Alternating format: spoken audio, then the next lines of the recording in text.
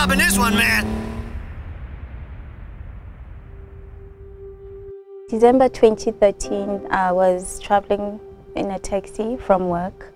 10 minutes away from home, a group of men attacked the taxi that I was in. Unfortunately, the container was leaking, so we didn't know that it was leaking. So I took it out and then I went back again.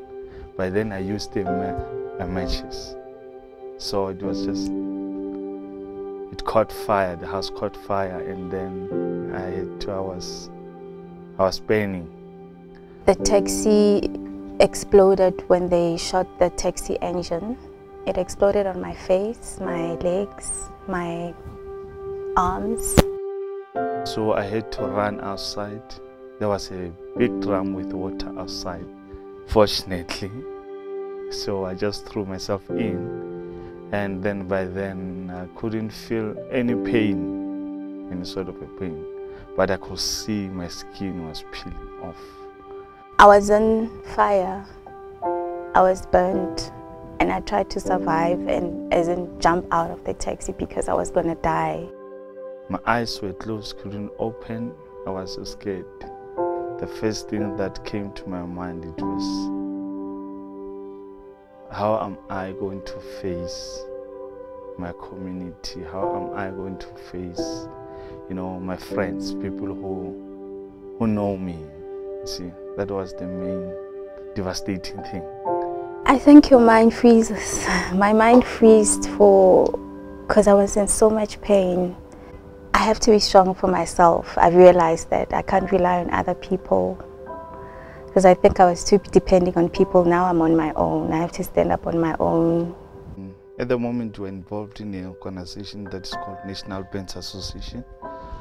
That is the organization that most deals with the rehabilitation of the burn survivors. So we meet once in a while and then we encourage each other, and then also we're trying by all means to recruit also the other burn survivors out there, and also people must know more about this organization, because most of the time people who get burned, they don't, you know, they don't meet with other burn survivors. They don't have the chance, and then they don't know how to start, in fact, to have a group like this one. There's 2 main thrusts to the organization. The first, and I think probably most important, is public education around the issues of burns and burns awareness and how to prevent these accidents from happening. And then secondly is interventions, where we work with people that have already been burned. We're into their emotional rehabilitation, support, school reintegration, all those types of things that where burn survivors need support to readjust to their new lives. After I was in hospital, I reached out, I searched on the net for an organization because my psychologist encouraged me to join support groups. So I joined, I contacted Colin and Sharon from the National Burns Association, South Africa, and I met them. First time I met the other people, the other burn survivors. They were very encouraging. If you would like any information post-burn, you're more than welcome to contact the National Burn Association of South Africa, myself, Colin Lee, or Sharon Jones, our Communications Director. Probably the best way is to go onto our website, www.nbasa.org.za. All our contact details are there. You can read about the organization, see our history, what we've done in the past, and possibly how we can assist you in the future. No matter how hard it is, just learn to appreciate. I know it's not easy. It wasn't easy for me because people would come in hospital and they will motivate me, tell me all these things, but I wouldn't really click.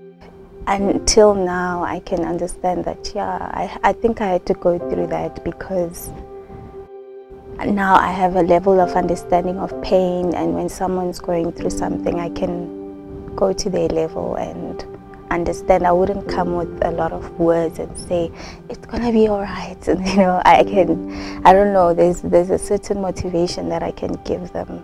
That I went through that, it will end, yeah. kept me going. Then I went to the university. I enrolled there, even though it was difficult also, but I kept on studying. So I'm a teacher now. Now everything is working out. I was burnt, severely burnt. I couldn't use my hands, but now I can. So I will be able to type, drive, do everything, sing if I want to, yeah.